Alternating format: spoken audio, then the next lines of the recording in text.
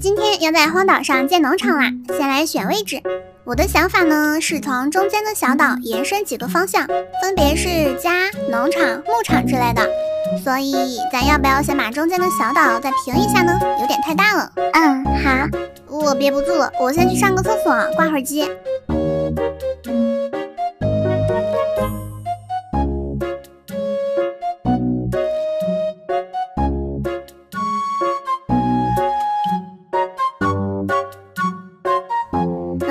阿狸又开始了，阿狸想把我淹死是不是啊？这个小坏蛋，幸亏我回来的早，捡回了一条命。等着，我会报仇的。平地，平地，把中间的小岛铲成1层高，再修理一下边缘。Later， 农场就建在别墅的对面吧，也铺条小路过去，小路要跟别墅的小路对齐哦。让我逮着了吧，你去上厕所，毫无还手之力了吧？看我的，我要把你推进海里。阿狸，你也太重了，怎么这么难推啊？该减肥啦。嗨，我在建农场呢，你在干嘛？别转移话题，我看得一清二楚，你干的好事儿。别骂别骂，有事情好好说，先把手里的剑放下。对了，阿狸，你是不是该减肥了？刚才我都推不动你。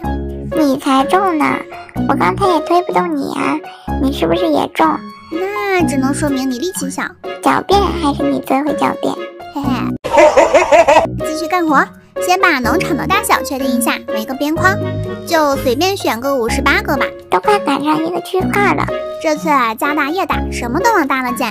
后面上传了，让小伙伴们进来玩，嘿嘿，飞起来看看。这就是我们农场的大小了，得把里面全部填成实心的。然后呢，都是石头的话，肯定是没有办法种地的，所以还要在石头上面再铺一层土块，这样即使驯了野人，也不会掉到海里啦。鉴于这个工程量太大了，咱们还是叫几个小伙伴吧，嘿嘿。工具人登场，丸子、碗梨、冉心、烧烤，总共4位小伙伴。先过来领石头吧，领完就可以开始了。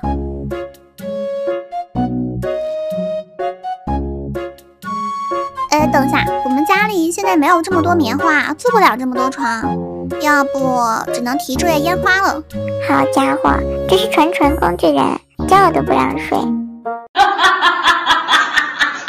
工具人1号、2号已就位，还有3号、4号，我再给你们拿点石头。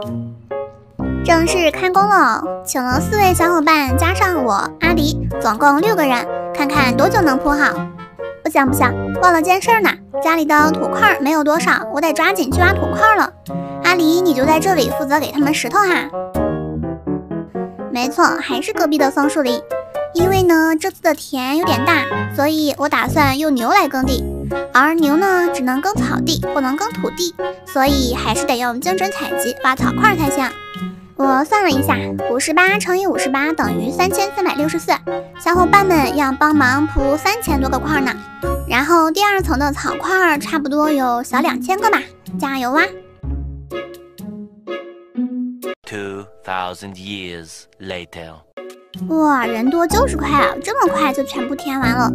那我来规划一下农田的位置，每块农田就是9乘9的大小，中间留几个路，看一下最后能画出几块农田吧。我大致划分一下，小伙伴们就照着样子填土块就行了。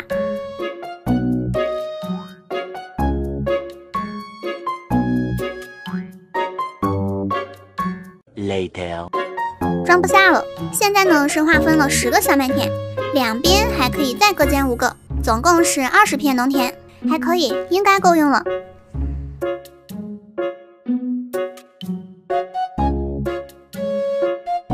农田全部填好之后呢，把中间的路也全部再填1层岩石砖，要保证整个农场全部都是2层高，以免野人穿模穿到海里去。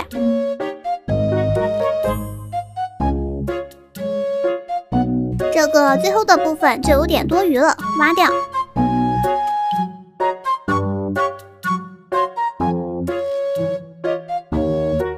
终于全部干完了，我们6个人一起干了1个小时，幸亏叫了粉粉来帮忙，不然我们2个人没有2个小时肯定弄不完。